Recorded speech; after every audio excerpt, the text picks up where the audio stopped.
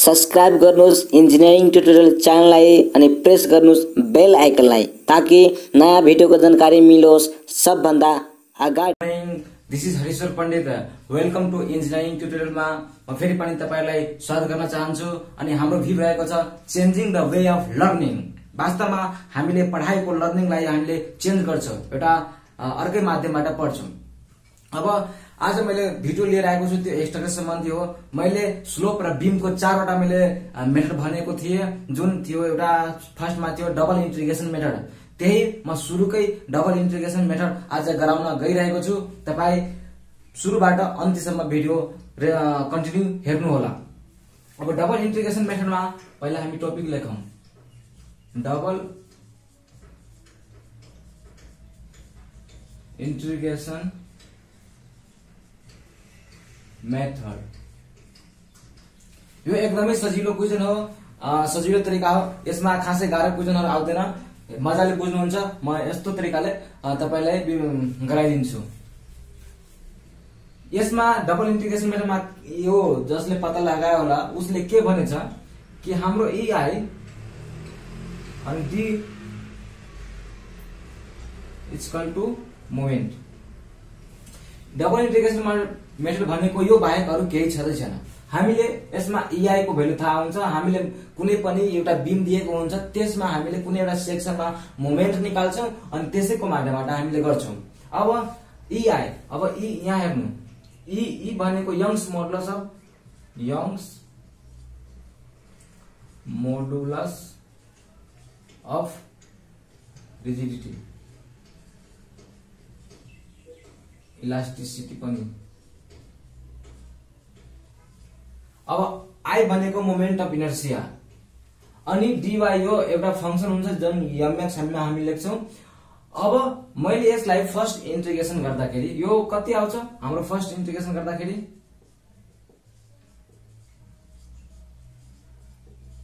यहाँ हामीले first integration गर्दाखेरि यहाँ हेर्नु त EI अनि जुन स्क्वायर हुन्छ डबल, यदि सेकेन्ड डिग्री डेरिभेटिभ छ भने हामीले इन्टिग्रेसन गर्दाखेरि फर्स्ट डिग्री डेरिभेटिभमा चेन्ज हुन्छ। त्यो त हामीले पढेका छौं। dy by dx equal to m। यो m x को फंक्सन थियो अनि हामीले यहाँ मल्टिप्लाई दिन्छ x अनि प्लस c1। मैले गर्छु, म तपाईलाई बुझाइदिन्छु के हो भनेर। अब मैले यसको सेकेन्ड इन्टिग्रेसन गर्दाखेरि के हुन्छ? हाम्रो यो EI हुन्छ, यो फर्स्ट डिग्रीको छ हाम्रो। अब 0 यसमा y मा कन्भर्ट भयो अनि यो भयो हाम्रो x²/2 plus c1x plus c2। यसमा अरु केही छैन। हामीले यहाँ c1 को भ्यालु र c2 को भ्यालु निकाल्यो भने हाम्रो जुन रिक्वायर्ड एन्सर हुन्छ नि त्यो हामीलाई थाहा हुन्छ। अब यो c1 र c2 को भ्यालु निकाल्ने कसरी अनि यो के को लागि युज गरिन्छ त्यो हामीले बुझ्नु पर्यो। जस्तै मैले यहाँ बीम एउटा कोडे, यो सपोर्ट छ, यहाँ सपोर्ट छ। अब मैले कुनै प्वाइन्टमा लोड लगाए। अब लोड लगाइसकेपछि कुन प्वाइन्टमा यदि कुनै प्वाइन्टमा मलाई मोमेन्ट थाहा गर्नु पर्यो भने मैले यो प्वाइन्टमा मानौ मोमेन्ट थाहा गर्नु पर्यो भने यो मेथडबाट अप्लाई गर्न सकिन्छ। चाहे यो यदि मिड स्पानमा थाहा गर्नु पर्यो भने यो मेथड अप्लाई गर्न सकिन्छ। चाहे हामीले रोटेसन कति भयो, थीटा स्लोप कति आयो त्यो पनि यदि थाहा गर्नु पर्यो भने यो मेथडले एप्लाई गर्न सकिन्छ। तर अब यसको भेरियस केसहरु हुन्छ, त्यो केसहरु हामी पढ्छौं। त यहाँ यो हाम्रो इन्टिग्रेसन भयो। त यहाँ dy by dx मैले यहाँ मानौ यो स्लोप छ अनि मैले के भने त फर्स्ट भिडियोमा कि यहाँबाट मैले यो टेन्जेन्ट ताने अनि यहाँ जुन एंगल बन्छ त्यो यदि मेरो बी पोइन्ट छ भने थीटा बी हुन्छ। यहाँबाट पनि एंगल ताने, यहाँ जुन योसँग यो थीटा है। अनि म्याक्सिमम डिफ्लेक्सन यदि सिम्पली सपोर्टेड बीम छ भने यसमा लोड पोइन्ट लागेको छ भने त्यसमा हाम्रो म्याक्सिमम डिफ्लेक्सन भनेको मिड पोइन्ट हुन्छ y अनि यहाँ हाम्रो स्लोप 0 हुन्छ। त dy by dx भनेको हाम्रो यहाँ यो स्लोप भयो अनि y भनेको यो भयो हाम्रो डिफ्लेक्सन। अब यो इक्वेसनबाट हामीले डिफ्लेक्सन निकाल्छौं, यो इक्वेसनबाट हामीले स्लोप निकाल्छौं। मेथड वास्तवमा यो खास हाम्रो स्लोप र डिफ्लेक्सन निकाल्नको लागि युज गरिन्छ। अब यसको भेरियस केसहरु हुन्छ, त्यो केस पनि हामी पढौं।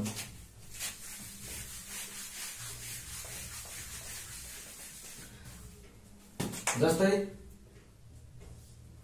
एउटा हुन्छ मैले पहिला गर्छु क्यान्टी ever beam width point load P at free hinge मा हामीले क्यान्टिलिभर बीममा लोड लागेर त्यसको म्याक्सिमम डिफ्लेक्सन म्याक्सिमम स्लोप कति हुन्छ त्यो हामी थाहा गर्छौं। त मैले यहाँ क्यान्टिलिभर बीम यो हाम्रो आयो, यहाँ मैले पोइन्ट लोड दिए P, यहाँ मैले दिए A, यहाँ दिए B। अब हेर्नु यो पढ्नुभन्दा अगाडि म एउटा कुरा तपाईलाई जानकारी गराउन चाहन्छु कि यदि यो हाम्रो बीम छ, यहाँ मोमेन्ट थाहा गर्नु पर्यो। जस्तै मेरो यो 50 न्यूटनको फोर्स छ। अब कुनै पनि सेक्सनमा हामीले मोमेन्ट थाहा गर्नु पर्यो भने दुई तरिकाले थाहा गरिन्छ, कि एउटा हामी राइट साइडबाट आउँछौं कि एउटा लेफ्ट साइडबाट जान्छौं। त यहाँ हेर्नु, अनि यदि यो फोर्स छ, यो 50 न्यूटनको फोर्स छ, यदि मैले राइट साइडबाट यताबाट यता आए भनेको मैले यो सेक्सनमा मैले यदि मोमेन्ट निकाल्न खोज्यो भने त यहाँबाट x दिशा छ। त यहाँबाट के हुन्छ कि यो हाम्रो फिक्स भइहाल्छ, यो जुन सेक्सन मान्छ नि त्यो हाम्रो फिक्स भइहाल्छ, रिजिड।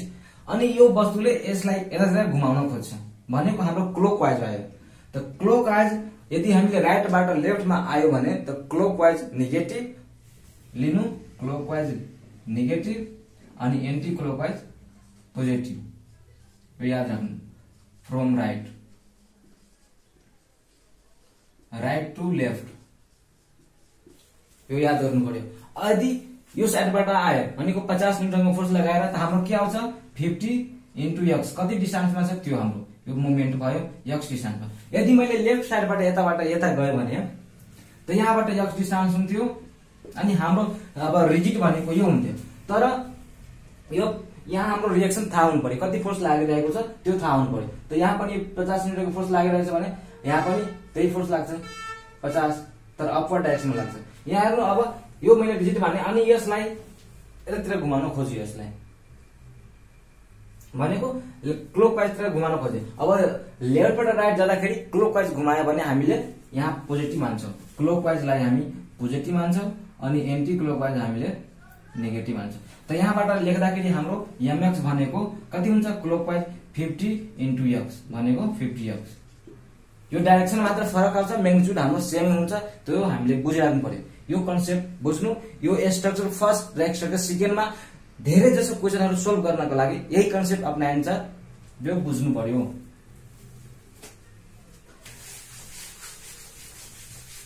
अब यहाँ हेर्नु, मैले P फोर्स लगाए, P फोर्स लगाएको हाम्रो इक्वेसन के थियो EI dy/dx² mx भनेको यो हामी लेख्नु पर्यो। यो mx भनेको जुन फोर्स लागेको हुन्छ नि बीममा त्यो फोर्सलाई हामीले x को रूपमा मोमेन्टको फर्ममा लेख्छौं। त जस्तै मैले यहाँ सेक्सन काटे, अब यो बीमको हामीले मोमेन्ट थाहा गर्नु पर्यो कति भयो भनेर। त मैले सेक्सन काटे x भयो अनि यति डिस्टेन्समा। अब याद राख्नु, मैले राइटबाट लेफ्टतिर किन आउँदैछु, किनकि हामीले यो फोर्स P थाहा छ। यदि मैले लेफ्टबाट राइटतिर गयो भने यहाँ फोर्स हामीलाई केही अननोन छ, अननोन फोर्स छ। अननोन फोर्स भएको कारणले गर्दा हामीलाई पहिला अननोन फोर्स निकाल्नु पर्यो, अनि हाम्रो मोमेन्ट यहाँ कति हुन्छ कुन डिस्टेन्समा त्यो थाहा बल्ल हुन्छ। त हामीलाई के रे फोर्स थाहै छ भने त्यही साइडबाट किन न हामी आउँ। त त्यही P फोर्स लाग्यो भने मैले x डिस्टेन्समा आउँदाखेरि मेरो मोमेन्ट कति हुन्छ, यो फिक्स भयो, क्लकवाइज आयो, negative P into x, force into x perpendicular distance. अब मैले त्यो इक्वेसन मैले राखेँ, त्यो जेनरल इक्वेसन हाम्रो हो। अनि EI dy/dx² के भयो mx यो भयो फर्मुलाको। अनि मैले यहाँ अब x को ठाउँमा मैले -px राखेँ। अब मैले एउटा इन्टिग्रेसन गरेँ एकचोटी, फर्स्ट इन्टिग्रेसन, अनि यो आयो। अनि मैले यहाँ हेर्नु -p x को इन्टिग्रेसन गर्दाखेरि के हुन्छ px² 2 c1। अब मैले सेकेन्ड इन्टिग्रेसन गरेँ, सेकेन्ड इन्टिग्रेसन गर्दाखेरि यसको के भयो, यो अब dy छ, dy भयो भने यहाँ y आउँछ, अनि y भनेको -px³ यसको इन्टिग्रेसन गर्दाखेरि हाम्रो के आयो px² 6 plus c1x plus c2 यो आयो। अब यहाँ हेर्नु हामीलाई C1 र C2 को भ्यालु चाहियो। अब C1 को C2 भ्यालु थाहा गर्नलाई के गर्नु पर्यो त मैले फर्स्ट भिडियो यो भन्दा अघिको भिडियोमा मैले गराइदिएछु कि अब बाउन्ड्री कन्डिसन लगाउनु पर्यो। क्यान्टिलिभर बीमको र सिम्पली सपोर्टेड बीमको बाउन्ड्री कन्डिसन के हुन्छ त यहाँ हेर्नु सिम्पली क्यान्टिलिभर बीमको लागि हाम्रो डिफ्लेक्सन म्याक्सिमम डिफ्लेक्सन कहाँ हुन्छ बी मा, अनि यहाँ स्लोप पनि म्याक्सिमम कहाँ हुन्छ यसमै, अनि यहाँ हाम्रो के हुन्छ डिफ्लेक्सन पनि 0 हुन्छ स्लोप पनि 0 हुन्छ। त यहाँ याद राख्नु अब x को भ्यालु मैले पुरै यो लेन्थ मानौं l छ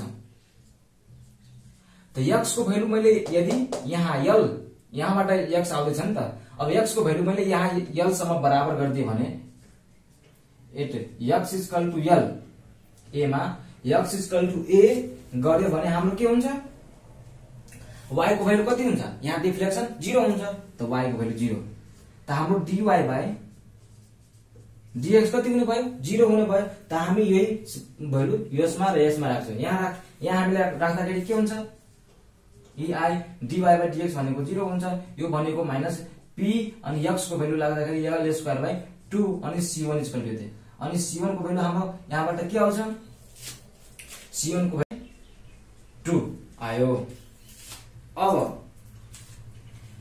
त्यही c1 को भ्यालु फेरि हामीले यो इक्वेसनमा राख्छौं अनि x को कन्डिसनमा हामीले l राख्छ y को भ्यालु लागि 0 राख्छौं। त हाम्रो यो इक्वेसन कति बन्छ यहाँ यो 0 भइहाल्छ, यो भनेको x को value p l cube by 6 plus p l square by 2 into l plus c2। अब यो हाम्रो आयो c2 को भ्यालु कति आयो यहाँबाट c2 को भ्यालु हाम्रो आउँछ minus p l cube by 3 EI। यो हाम्रो यति आयो। अब c1 र c2 को भ्यालु हामीले यहाँ राख्दाखेरि हाम्रो इक्वेसन के बन्छ भनेको फाइनल इक्वेसन यहाँ EI dy बाइ dx अनि minus p x square by 2 अनि c1 को भ्यालु कति छ p l स्क्वायर बाइ 2। अब यहाँ x छ यहाँ l छ।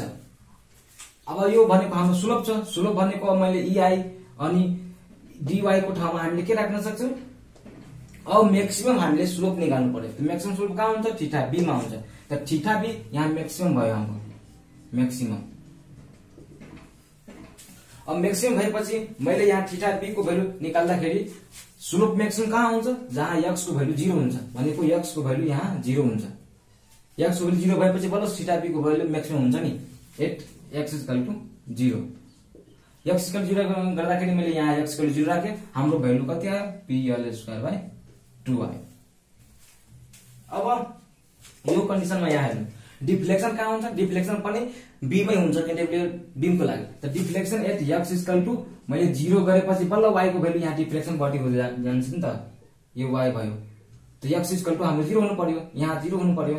त x इक्वल 0 हुँदाखेरि हाम्रो EI अनि थीटा b के रे डिफ्लेक्सन b म्याक्सिमम हुनलाई हामी यहाँ भ्यालु पुट गर्छौं अनि x इक्वल 0 राखे, c1 इक्वल टु मैले x को भ्यालु पनि 0 राखे भनेको c2 को भ्यालु मात्र आइहाल्छ। त c2 हाम्रो कति छ minus p l square minus p l cube by 3 EI। यो भयो हाम्रो यति। त यो हाम्रो cantilever beam width point load को लागि भयो। अब यसपछि हाम्रो अझै धेरै कन्डिसनहरु आउँछ cantilever beam width several point load. जस्तै सेभरल पोइन्ट लोड मैले यहाँ लगाए, यहाँ भयो यो सेभरल पोइन्ट लोड छ A B C मानौ P1 P2 छ।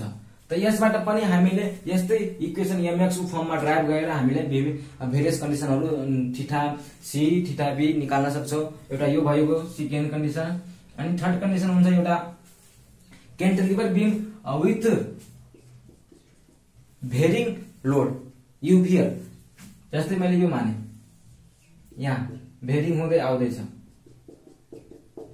यो भेरिङ हुँदै आउँदैछ भनेको यो क्यान्टिलिभर बीममा भयो। यसको पनि म्याक्सिमम डिफ्लेक्सन कहाँ हुन्छ थीटा भनेको यसको कन्सन्ट्रेटेड लोड कहाँ पर्छ त्यहाँ हुन्छ म्याक्सिमम डिफ्लेक्सन। अनि 4 नम्बरमा अझै कन्डिसन के आउँछ कि सिम्पली सपोर्टेड बीम। अब सिम्पली सपोर्टेड बीम,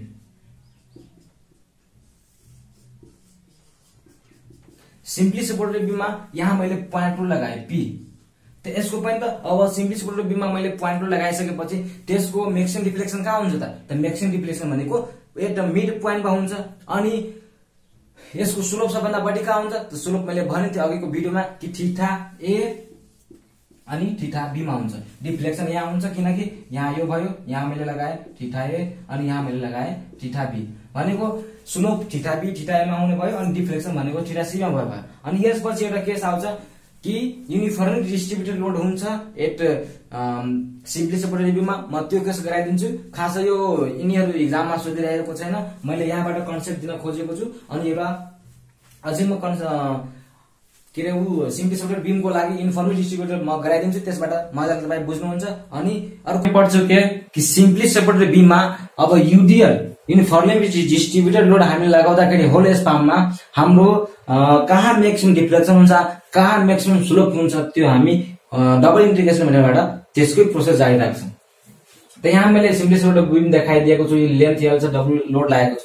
त सबभन्दा पहिला यहाँ के गर्नु पर्यो, हाम्रो सेक्सन काट्नु पर्यो। सेक्सन काट्नपछि हाम्रो फोर्स कति छ त्यसको कारणले गर्दा मोमेन्ट कति जेनेरेट हुन्छ त्यो निकाल्नु पर्यो। त फोर्स निकाल्नको लागि सबभन्दा पहिला हाम्रो रिएक्सन थाहा हुनु पर्यो, रिएक्सन आरए अनि आरबी।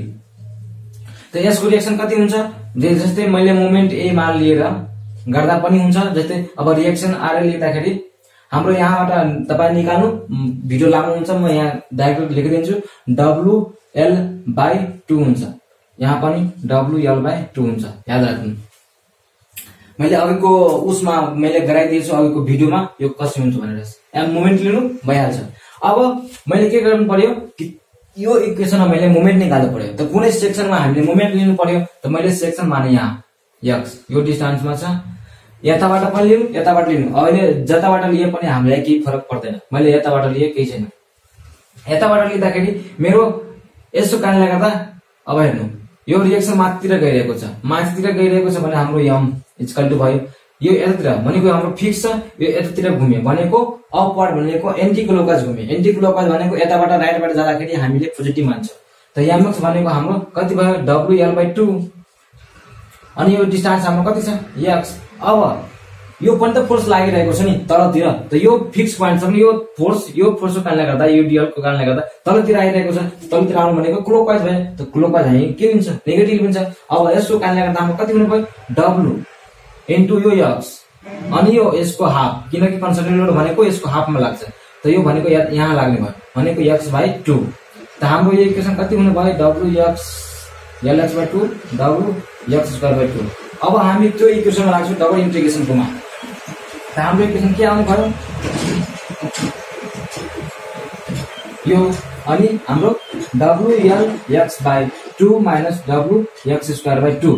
अब यसको हामीले फर्स्ट इन्टिग्रेसन गर्छौँ। फर्स्ट इन्टिग्रेसन गर्दाखेरि हाम्रो के आउँछ EI dy/dx अनि हाम्रो यो इक्वेसन आइहाल्छ। म डाइरेक्ट यहाँ लेख्छु कि WL(x²/4 WX3/6 plus C1।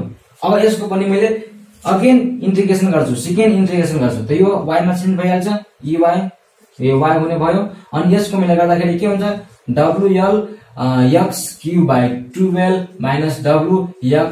WX4/24 plus C1x plus C2। यो त बुझ्नु होला। अब यहाँ मैले बाउन्ड्री कन्डिसन लगाउँछु। बाउन्ड्री कन्डिसन भनेको थीटा ए मा के यो यहाँ त म्याक्सिमम डिफ्लेक्सन हुन्छ, मैले लेखिदिएको छु maximum deflection theta A theta be मा हुन्छ। अनि यहाँ भनेको के हुँदैन डिफ्लेक्सन हुँदैन भनेको y को भ्यालु यहाँ 0 हुन्छ, यो याद राख्नु। त y को भ्यालु मैले यहाँ 0 राख्दाखेरि यो 0 राख्दाखेरि अनि कति y को भ्यालु 0 राख्दाखेरि यहाँ 0 हुन्छ भनेको x को भ्यालु यहाँ कति हुनु भयो 0 हुने भयो। y को भ्यालु 0 x को भ्यालु 0 भइसकेपछि y को भ्यालु 0 हुनु पर्यो। अनि x को भ्यालु 0 राख्दाखेरि यो टर्म हाम्रो 0 हुने भयो, अनि यो टर्म पनि 0 हुने भयो, यो टर्म पनि 0 हुने भयो, हाम्रो बच्यो C2। त यहाँ हाम्रो C2 को भ्यालु कति आयो 0 आयो। अब यो C2 को भ्यालु म यसमा राख्छु। अब C2 को भ्यालु राख्दाखेरि हामीले के गर्नु पर्यो dy को भ्यालु dy/dx। यहाँ हामीले C2 को भ्यालु राख्दाखेरि के रे यहाँ हामीले C2 को भ्यालु राख्दाखेरि अनि C1 को भ्यालु निकाल्दाखेरि कति हुन्छ त यहाँ हेर्नु यो त 0 भइहाल्छ अनि W अनि हाम्रो यहाँ डाइरेक्टली म लेखिदिन्छु C1 को भ्यालु आउँछ -WL3/24। अब यो हाम्रो भयो। अब यसपछि C1 र C2 को भ्यालु त हाम्रो आयो। अब यो इक्वेसनलाई हामीले के गर्नु पर्यो म्याक्सिमम कहाँ हुन्छ कहाँ के हुन्छ त्यो निकाल्नु पर्यो। त अब EI को भ्यालु मैले यहाँ राख्दाखेरि हाम्रो भ्यालु कति आयो EI dy/dx equal to WL x को power square by 4 minus WX3/6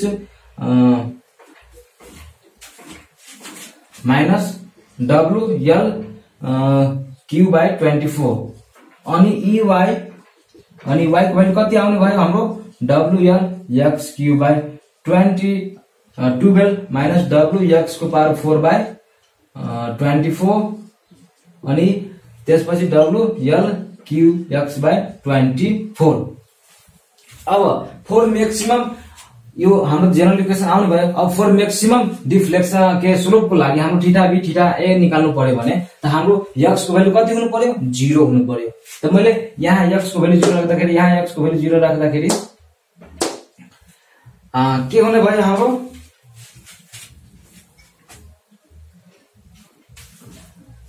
x को पावर 4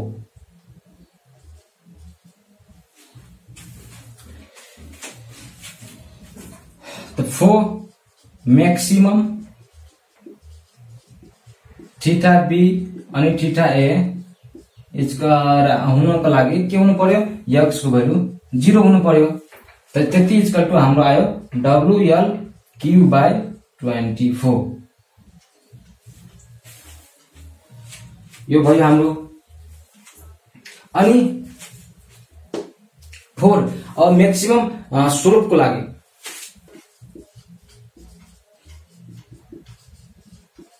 मैक्सिमम स्लोप को लागि के हुनु पर्यो के मैक्सिमम डिफ्लेक्सन को लागि मैक्सिमम डिफ्लेक्सन कहाँ हुनु भयो एट मिड पोइन्ट मा हुनु भयो मिड पोइन्ट। अब मिड पोइन्ट मा हुनको लागि के हुनु पर्यो हाम्रो x को भ्यालु L/2 हुनु पर्यो किनकि मिड पोइन्ट भनेको यहाँ डिफ्लेक्सन हाम्रो बढी हुनु भयो नि त यो पोइन्ट मा। त x को भ्यालु हाम्रो यहाँसम्म आउनु भयो भनेको एट डिस्टेन्स L/2 मा आउनु पर्यो। त L/2 मा मैले x को भ्यालु L/2 राख्दाखेरि हाम्रो मैक्सिमम डिफ्लेक्सन कति हुनु भयो यसमा राख्दाखेरि हाम्रो EI को भ्यालु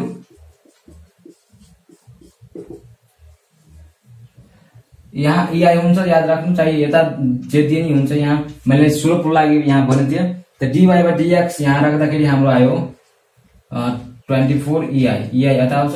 त्यस्तै यहाँ मैले यो भ्यालु राख्दाखेरि हाम्रो x को ठाउँमा L/2 राख्दाखेरि हाम्रो भ्यालु कति आउनु भयो WL²/12 into WL/2 minus W/24 L/2 into 24 power L minus WL3/24 into L/2 यो त बुझ्नु होला। अब y को भ्यालु म यहाँबाट निकाल्दाखेरि हाम्रो इक्वेसन के आउँछ 5W L को पावर 4/384 EI। तो यो हाम्रो मैक्सिमम डिफ्लेक्सन भयो यहाँ एट मिड पोइन्ट मा। यो भयो हाम्रो maximum slope at point be at point ए मा यति। अब यसको हाम्रो यो इंटीग्रेशन डबल इंटीग्रेशन मेथड को हाम्रो लिमिटेसन पनि आउँछ।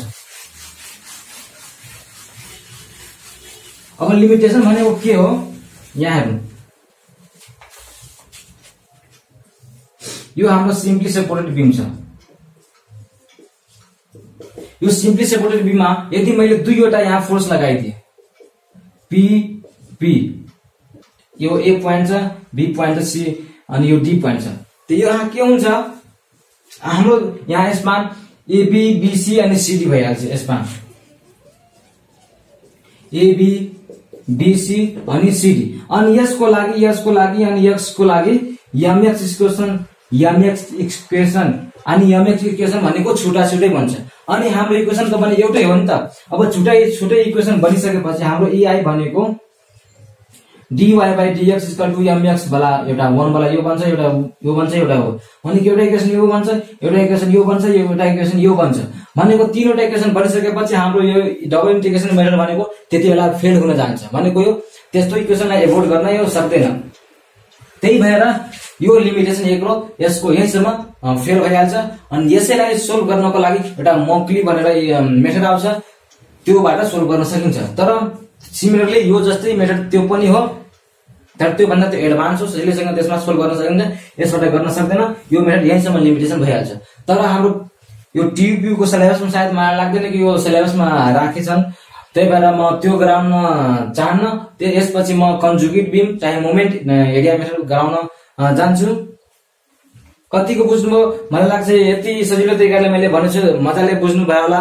अनि एकचोटि भिडियो राम्रोसँग हेर्नु, दोहोऱ्याएर हेर्नु, अनि बुझ्नुहुन्छ।